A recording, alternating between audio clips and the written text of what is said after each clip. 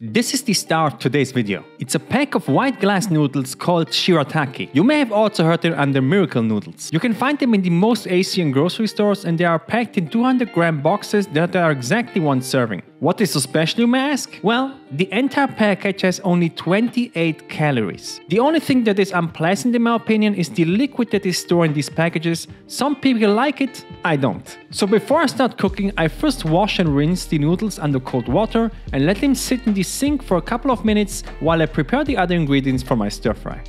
The first thing that I will prepare is a medium-sized white onion that weighs around 50 grams. I will peel it, cut it into half and dice it into small bite-sized chunks. The sweetness of caramelized white onions work amazing in combination with Shirataki noodles. Next is the protein source and I will go with 150 grams of skinless chicken breast that I will cut into small cubes as well. Chicken breast is one of the best protein sources when it comes to calorie to protein ratio, but you can also use skinless chicken thighs or also a fish protein like tuna or cod. Also, if you want to add additional volume with few calories, I would suggest using a carrot and also kohlrabi as a stir-fry veg. Especially kohlrabi is super underrated. Once everything is cut, I will make the sauce. And this is currently my favorite spicy ingredient. It's called gochujang and is basically a spicy thick chili paste with fermented soy and is used in a lot of Korean recipes. It has 200 calories per 100 gram, but you only need 1 to 2 teaspoons per dish because it's super strong in flavor. You will find this with the shirataki in Asian grocery stores. So for the sauce I will add 10 grams in a small bowl, followed up by 10 grams of mirin. Mirin is a sweet rice wine.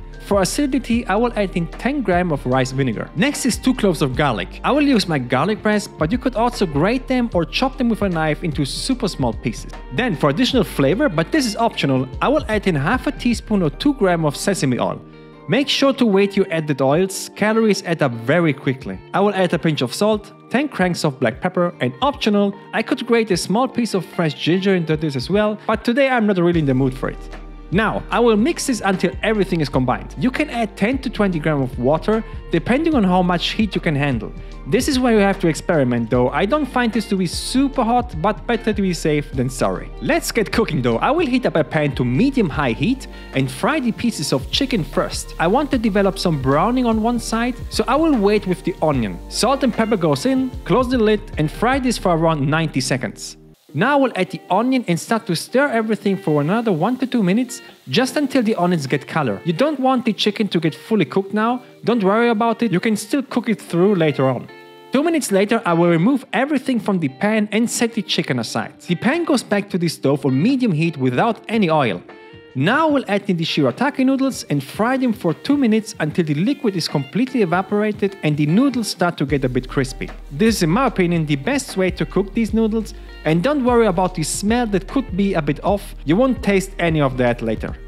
After 2 to 3 minutes I will add back in the chicken and the onions, combine everything, and then I will go in with my sauce. Stir fry this now for another minute or so until the pan turns into a fire red, nice looking noodle dish. This looks and smells phenomenal, and if you want a last tip, eat this dish directly out of the pan. So the entire recipe has only 299 calories, 20 grams of carbs, 6 grams of fat and 44 grams of protein, which is insane for an entire pan of food. Check this video out if you want to see how to make a low-calorie chicken tikka masala, and see you in the next video.